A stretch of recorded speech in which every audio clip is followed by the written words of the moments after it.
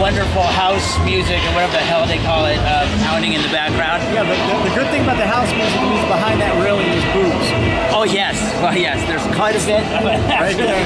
we just walked up through the piece. Out, right? Yeah. You weigh things out. Jim is out with Blondie again, and he's going to show us his ultra efficient SC48 rig. So Jim, show us what you got. This is pretty cool stuff, by the way. So it's I took an SC48. I was going out with actually playing with teams a little earlier this year, and I had an SC48. When I put my case together, I was trying to think of something to do that was efficient. Not about, I mean, it's nice that it's cool, but it was about being more about efficient. Sometimes you run into places, you don't have room for racks, you don't have rooms for setup, or you don't have time. So the cost of buying a case from R&R or something like that, or doing something, having a good Gen L case or something like that, I said, hey, why not build it myself? And so I did, and this is what I ended up with. So basically, I took a case. I had an aluminum manufacturer up in my area build me a frame of 3/4 by 3/4 aluminum box tubing and some 3/16 flat stock.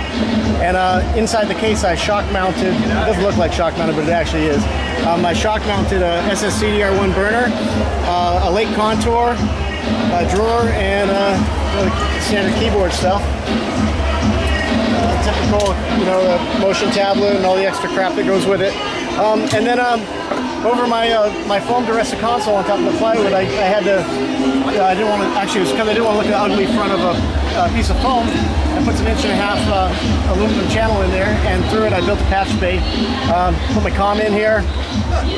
One of the tap tempos out of the back of the SC48. My line ins for an iPod, talkback, a couple Edisons, headphone hanger. And then the remote for the Tascam and a mic clip hanger. Also used a LED tape light across the front here with a dimmer. Lasts forever, costs less than a little light. And at the end of the day, I roll in, I tip the console over, turn it on, and I got everything in the time it takes to set up a standard console. Awesome. The back of it, there's a CyberPower 1350 UPS in there. Rapco built me a panel that has all of the analog ins and outs of the burners and the lake in there. And then there's a Cooler Guys fan panel on the other side with 4 3.5-inch fans that blow out the backside with a thermostat in there, so when the doghouse gets hot, because everyone that's got one of these consoles knows how hot they get.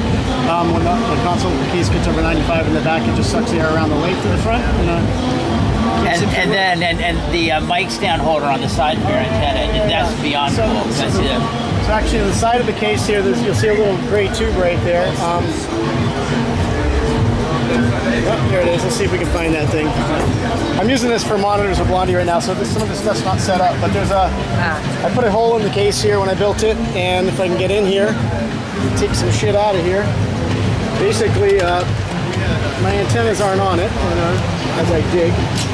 Basically, I put the case together, so I've got 2 7 dB gain antennas that go in here. They're actually in the drawer right there. I put this in here. I've got a 500 milliwatt booster and a Linksys WRT320 in the back here. Wireless network set up that'll, when I show up, I just plug it in, turn it on, and everything works. And it's like I said, it takes me as long to set this thing up as it does, to set up a stock SC48. And at the end of the day, I'm pretty righteous rig.